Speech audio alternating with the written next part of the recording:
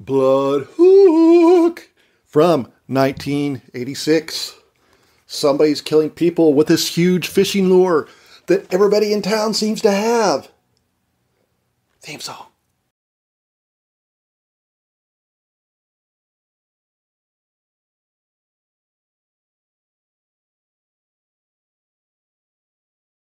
I am continuing to release 2 reviews every week, all throughout October, in part of my October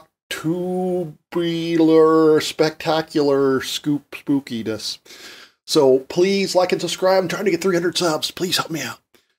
If you want to watch Blood Hook, check the links in the description below. Back in high school, my friends and I, we watched this movie and we loved it. Partially because we couldn't tell if it was supposed to be funny or not. Now that I've rewatched it 20 years later, I'm still not sure. So Blood Hook is about, there's a guy, he inherits a house on a lake in a fishing community, and so him and his city city slicker friends go up there, and it's part of a big festival, and so there's tons of people in town, and somebody starts killing people.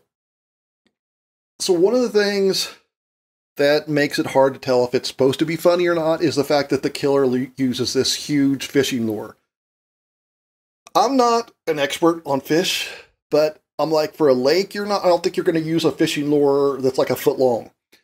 And because it is sort of at least nominally a horror movie, it does have red herrings, fishing, to try and keep you guessing who the killer is. So it seems like everyone in town has this foot-long fishing lure. So we're like, is it supposed to be funny? Is that the joke? We don't know. The film also has other great scenes where, again, like, is it supposed to be funny or is it just bad writing and acting? There's a line that me and my friends quoted for years, turns out not entirely correctly, where they get to there and the guy starts messing with the wood pile. They go, "Don't mess with their wood." What's that racket?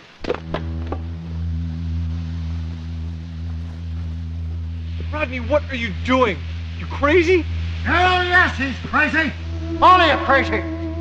What are you doing here? Guess who, Pop? The Van Cleese kid. Rodney, you can't go around messing with other people's wood. They got rules up here.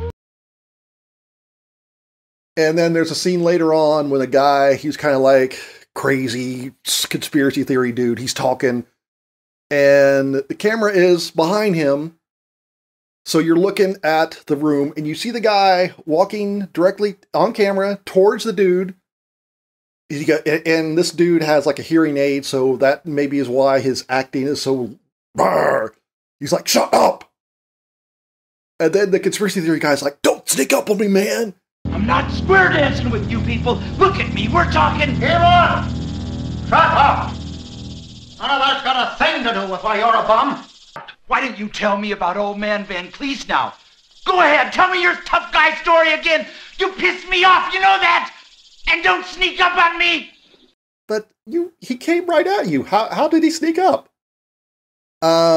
Another part that makes me wonder if it's supposed to be funny or not is they find that what is making the person go crazy and kill people is the sounds of the cicadas. And he's like, "It's the devil's tone."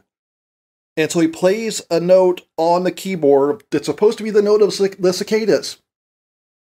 Cicadas are high-pitched. He plays a low-pitched sound. The cicadas.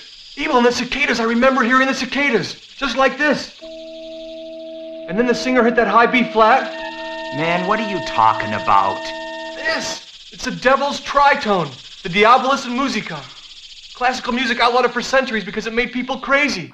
I'm like, is it supposed to be like 2 octaves lower? Or is it just bad? I don't know. And so doing a little bit of research, looking at the extras on the Blu-ray, one thing that makes it likely it's meant to be funny is that it was directed and co-written by Jim Mallon. He would go on to be one of the co-creators of Mystery Science Theater 3000.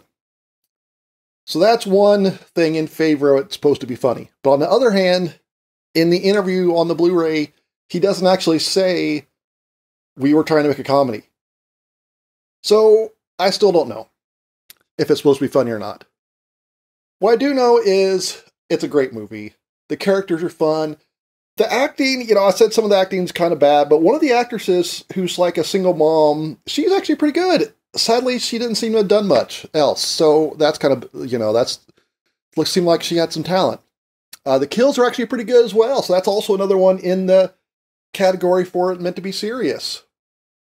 And the idea is actually a pretty good hook. I'm giving Bloodhook 4 thumbs up. Funny, serious. It doesn't matter to me. I love it. Bloodhook. Also love it if you liked and subscribe.